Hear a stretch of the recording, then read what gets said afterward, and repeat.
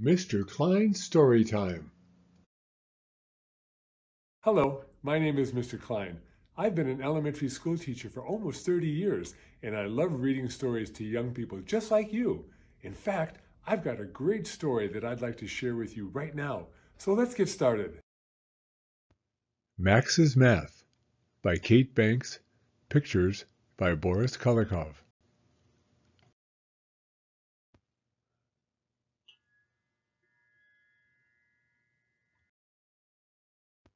Max's Math. Max had a problem. He was building a car, but he had only 2 wheels. He needed 4. 2 plus what equals 4? Max went off to look for some wheels. He found one in the basement and another in the garage. Now he had 4 wheels. 2 plus 2 equals 4. He could finish building the car. Max started the car. "Where are you going?" asked Max's brother Ben. "To look for problems," said Max. "Why would anyone go looking for problems?" asked Carl, Max's other brother. "Because it's fun," said Max. "Can we come?" asked Carl. "Sure," said Max.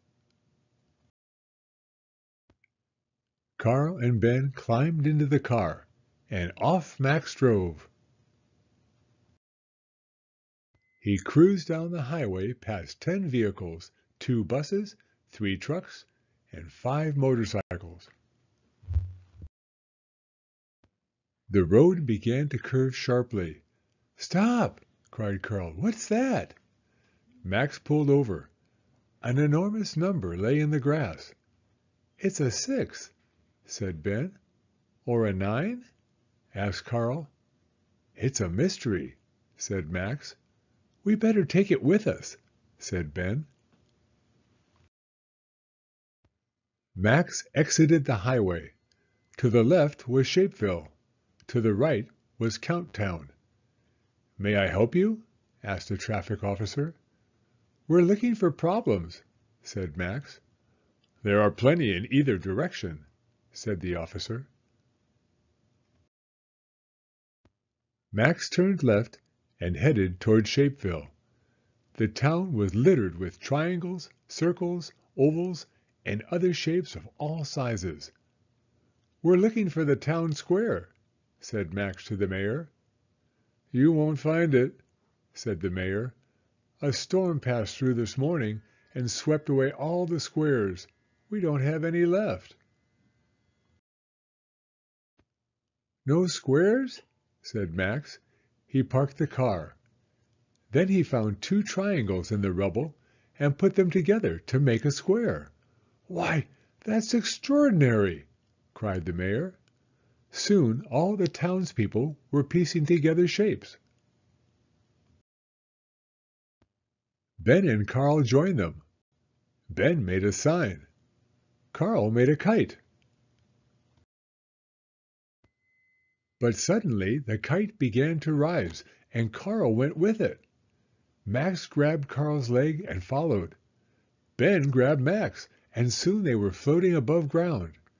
They passed 5 clouds, 3 birds, and 1 airplane. Then they drifted higher. "Look at all the stars," said Ben. "How are we going to get down?" asked Carl. "Dot to dot," said Max. He connected the stars, and in no time they were flying toward Shapeville. "Watch out!" cried Ben. But it was too late. They crashed through a clothesline, scattering socks in all directions. "Oh dear, my socks!" cried a young man. "Who will help me sort them?" "We will," said Max.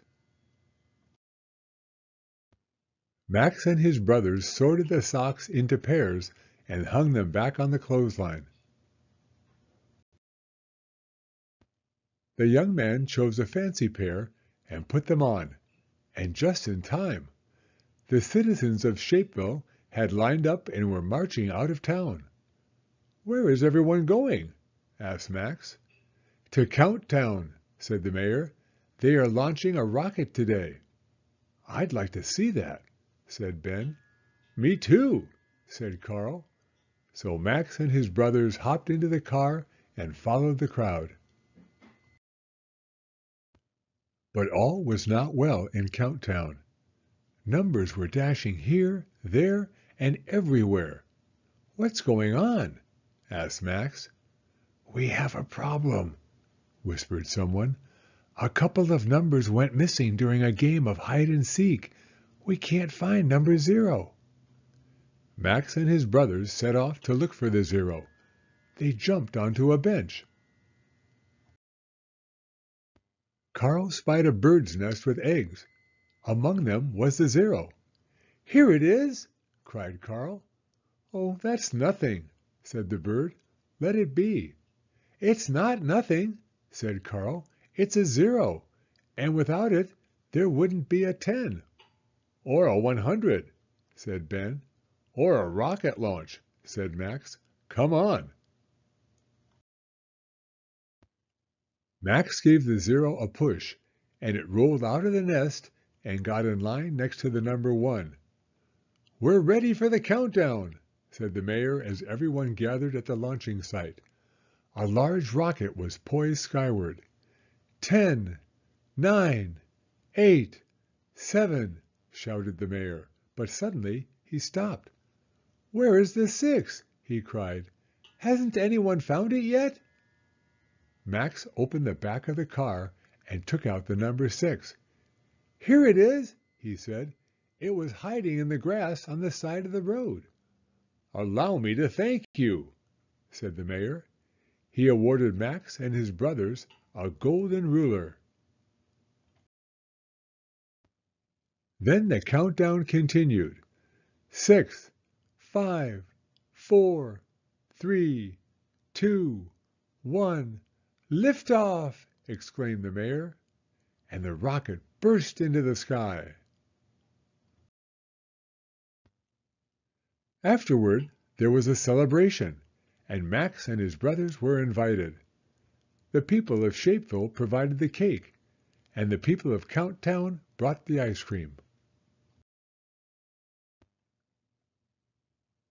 When the party was over, Max and his brothers drove home. It was 9 o'clock. Bedtime, said Max. We're not tired, said Carl. How can we sleep? Said Ben. I know, said Max, climbing into his bed, and he counted sheep to fall asleep. The end. Thank you for coming to Storytime. If you like this video, please give it a thumbs up. I read new stories every week, so be sure to hit the subscribe button if you'd like to hear another one. Hope to see you again soon.